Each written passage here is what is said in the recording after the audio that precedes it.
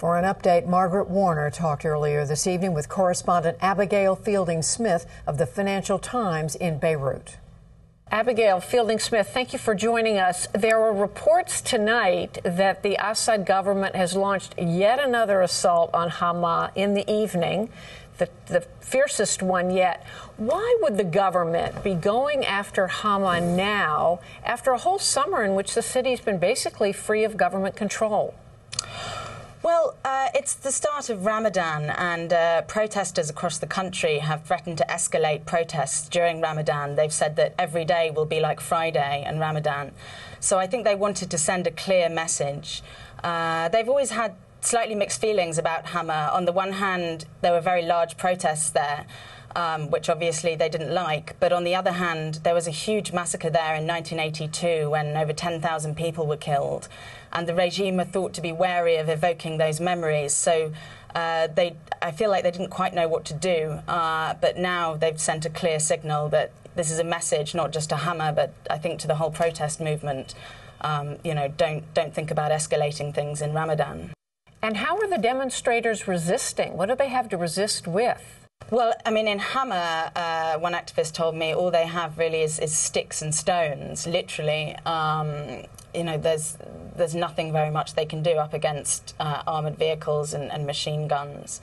There are reports in somewhere like Deir ez-Zor in the east where they have slightly easier access to weapons, that there have been some shooting back, but not really on a very large scale that I've heard of.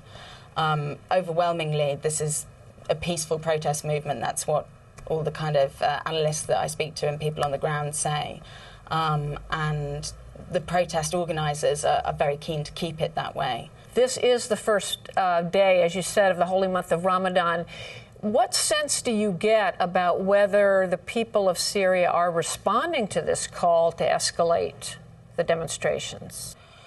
Well, I think, even if there hadn't been a call prior to the events of the last 2 days, people are very angry at what's happened, not just in Hama, but also in Deir ez-Zor in the east and elsewhere in Syria, and particularly that it's happening now during the holy month. I think people are very angry, and whenever I speak to activists, they say that they're defiant, that people are not going to be scared and cowed into their houses.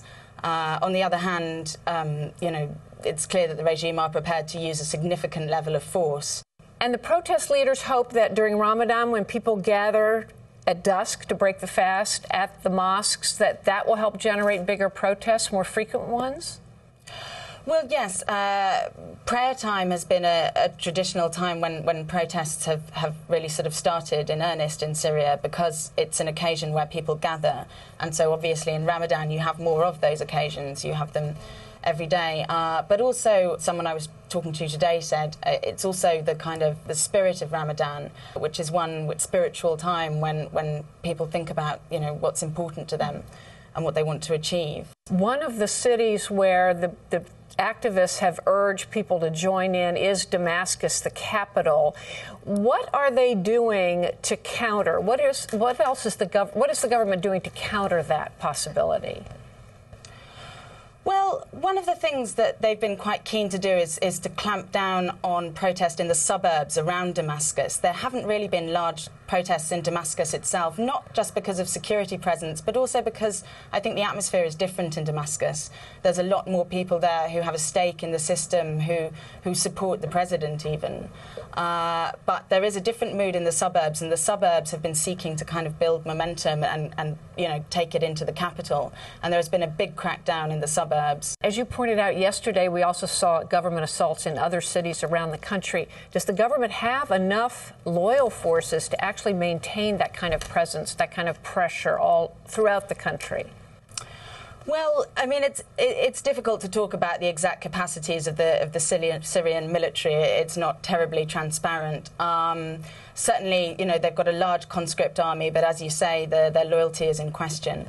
Most analysts of the military that I've spoken to seem to think that, they're able to sustain the kind of deployments that they've done up until now. But if they start having to deploy in different cities across the country simultaneously, possibly we might see them start to be stretched. Now, today the EU slightly expanded its sanctions against Syria. The Security Council is going behind closed doors at the UN, I think even as we speak.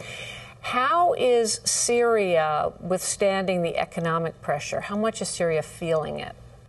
Well, anecdotally, there's a lot of pressure on the Syrian pound. People obviously are worried, don't have confidence in the currency. There have been reports of people taking their money out of the country. And obviously they've lost tourism, which was a huge source of foreign currency for them. So that pressure is being felt. I don't think the latest round of EU sanctions will do that much to add to that. Finally, of course, I know you are in touch with the activist circles. How are they holding up under all this pressure from the government? Well, I'm always amazed at their morale, and the worse things happen and the more things go on, the more they seem to be determined, and you know, they don't seem to be being cowed. But having said that, there's no doubt that things are very difficult for them. It's very difficult for them to meet up with each other, to discuss strategy, and you know, to pass on and share information.